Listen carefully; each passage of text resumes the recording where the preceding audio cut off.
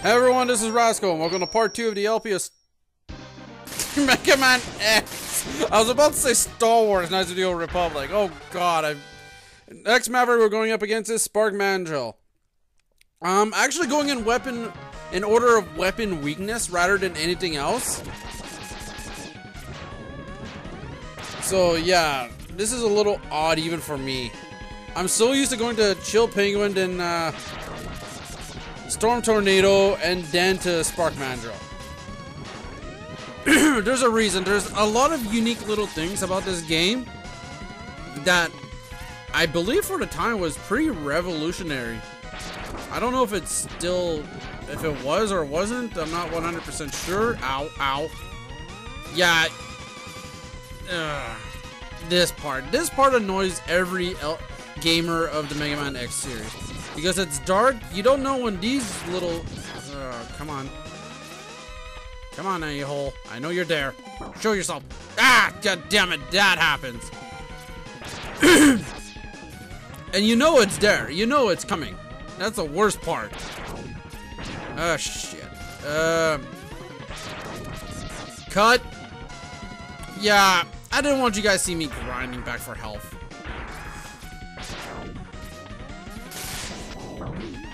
Now this boss is actually pretty, I wouldn't say unique or anything. It's that if you have the electricity going like I do, it's going to charge up the electrical charge via the plug on top right there. And it's going to shoot out those lightning bolts right there. Now, depending on which order you go, he doesn't do this.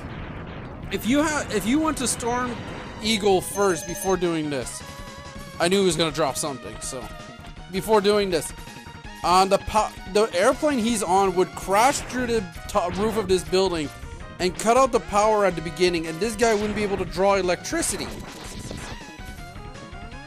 You're gonna see level changes depending on what Maverick order you do. I'm gonna point out what happens, and of course I have to show it off since I have to backtrack since I'm going out of complete fucking order to get the items. So yeah, I'm gonna have to show it. It's gonna be shown off anyways. I'm not that stupid. Oh wait. I hate those low rollers. These turtles just have a lot of health. They're not a real threat. And up here is a heart container. Now, in the Maverick Hunter X version, you cannot do that little trick. You have to wait till you get a specific boss weapon to get it. Or you do it another way. I think there's another way to cheese to it, but... Now, you see I was using the dash trick right there because he took a lot more damage this way. I off-screened the asshole. Sweet! And shoot.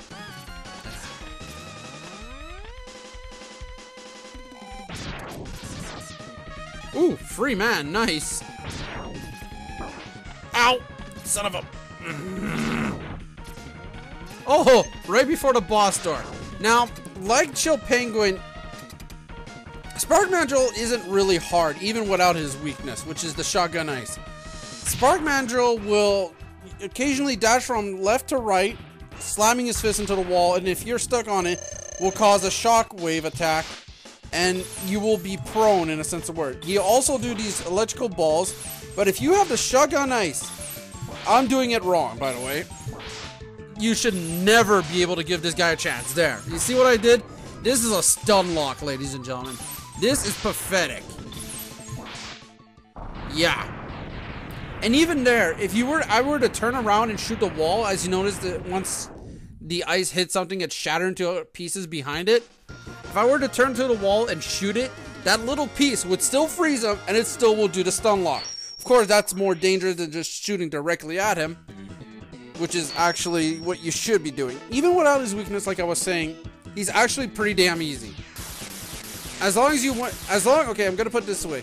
As long as you go to Chill Penguin first, every other Maverick is pretty easy because you have the dash boost, which you should not be afraid to use, which is a godsend too. Next up is Armored Armadillo, and I lied. As you notice, we're already at the second Maverick, and we're 5 minutes in. Yeah, we're gonna go face 3 Mavericks in one part. Oh god, this LP's gonna be short as all hell. Now, fun little fact, that little large bat right there we saw, the large bat we saw. If you were to, you can actually grind that thing for health.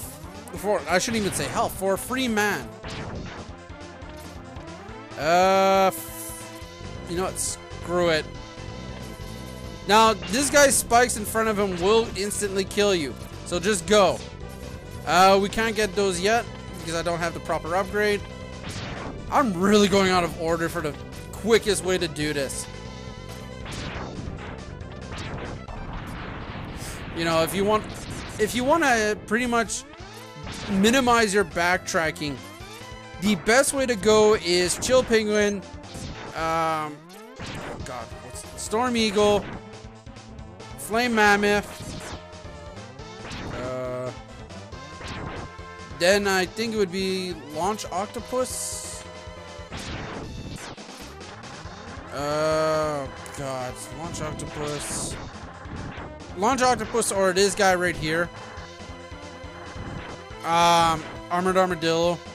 Now, cling to the right side of the wall, fall all the way down, hold right. Oh shit, no. Shit, wrong one. Unfortunately, yeah, right here. There it is. If you're faster than that thing, you can get this heart piece. If not, having Flame Mammoth's weapon, like I said, coming here after Flame Mammoth is even a good idea.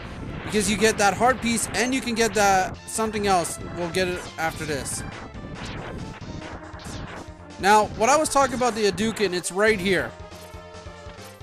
If you were to die 9 times or restart the level 9 times, you would get a Ken and Ryu's Hadouken.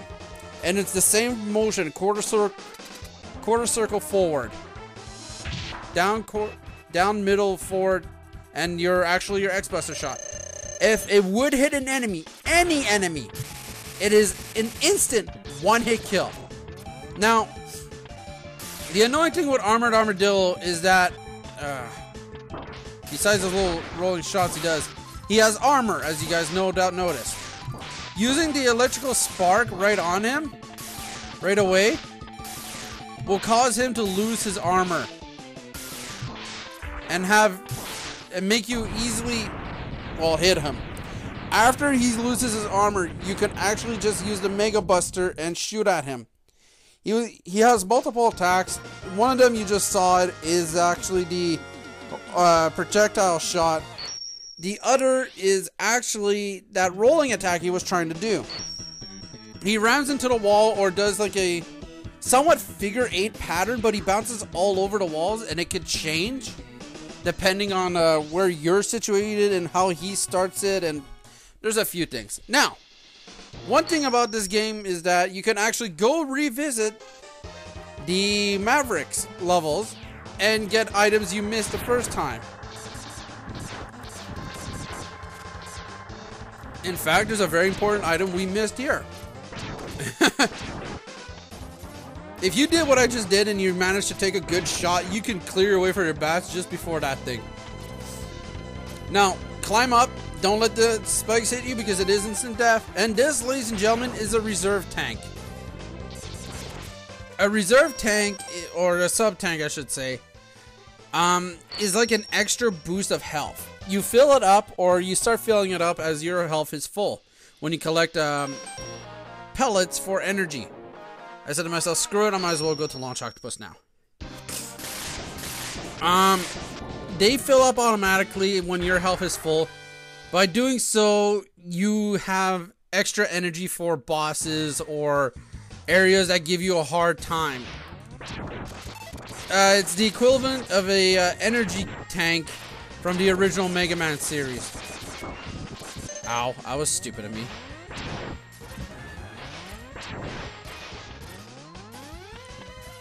Yay, water level.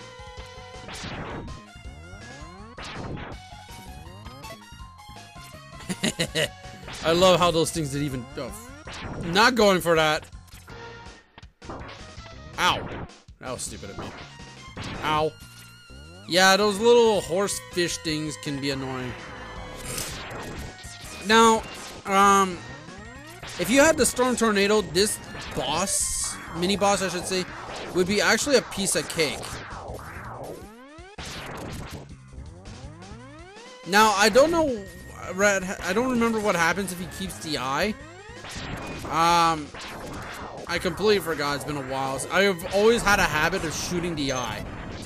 So, yeah. Now, that sound you guys were just hearing, like, that's my sub-tank filling up. Now, if you get swallowed by these fish, shoot and jump. It's the quickest way to destroy them, because if you don't, they blow up and they cause damage. Now, this one is a bitch. It's a different color, meaning it's tougher. It has the same pretty much attacks as the other one, but with one new attack. I don't think I get to show it off because I don't think I completely rape it, but I tend to try and destroy this thing as quickly as I can. This one, instead of just sucking... Okay, I'm gonna phrase this as best as I can. Rather than just sucking in water, it can also push the water out. Going up this little tornado of water will get you that. I believe on the other side is where we need to actually go. Nope, there's nothing up here. Past me. Next one over. There. Going up here and... Oh. Yeah, I haven't done this in a while, so I'm kind of like, I'm out of it.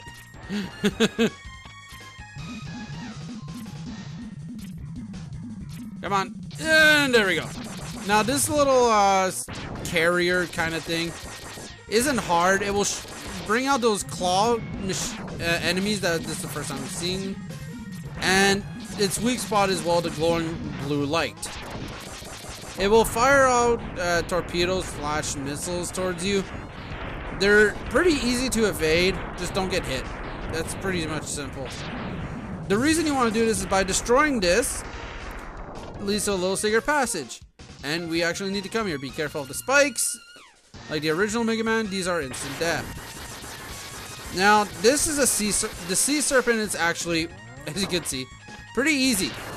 Just down on its back on the first spinal cord, if you would say. You can either shoot the head or shoot the tail to damage it. The rest of the body is immune. Ugh. You know, I was actually kind of nervous there. Oh, I clipped right through it because of the invulnerability frames.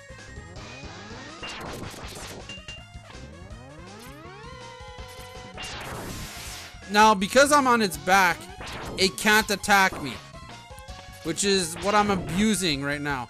Now, be careful when you land, because since I'm in the air like that, I won't see where the platforms are. Just, if you're close enough to the right-hand side, keep heading right, and this is what your prize is. It's a heart container. Now, you've noticed I've been collecting those. Well, unlike the original Mega Man, our health starts pitifully low. By collecting these heart containers, it actually increases our health. And we face a second sea serpent here. Where are you coming out, you bastard? Ah, there it is. Now, this one's a little more annoying because it can go dive into the ground to, you know, ignore your attacks. Wow, that was pathetic. Yeah, just do what I'm doing and you'll abuse the heck out of it. I believe the Storm Tornado or something else is its weakness. Yeah, since I'm so close to the surface, it's actually pushing me out of water and causing me to the reaction of jumping out of it. And it's pretty much a home stretch from here. Actually, it is a home stretch because Launch Octopus is right behind those doors. Yay! Oh, from Spark Mandril, we got the electric spark, and obviously because, you know, Spark Mandril is spark electricity. And from Armored Armadillo, we got the rolling shield. Rolling shield is Launch Octopus's weakness. If you get to hit the hell, the bastard. Now, he has a few attacks. He has this missile attack, which is the weapon he gives you. And he has this tornado attack. That tornado attack, stay far from it. If you have... I do not recommend actually Launch Octopus being your first Maverick if this is the first time playing the game. Because as you can see... Oops. This is not the first time I'm still having trouble against this bastard. The annoying thing is that the rolling shield will get blocked by the missile. The missiles will block the rolling shields, protecting him from the damage. That's what's annoying. That tornado attack sucks out your health if you're caught in it, and he'll regain health. So stay away from it. Like I said, Chill Penguin is your best bet going first. Not only is he easy, you get the dash boost. And this part's coming to an end. So join me next time as we take down more Mavericks. We got the homing torpedo. Yay! It does exactly what it sounds like. Don't forget to comment, rate, subscribe. Thank you. Have a good day or night.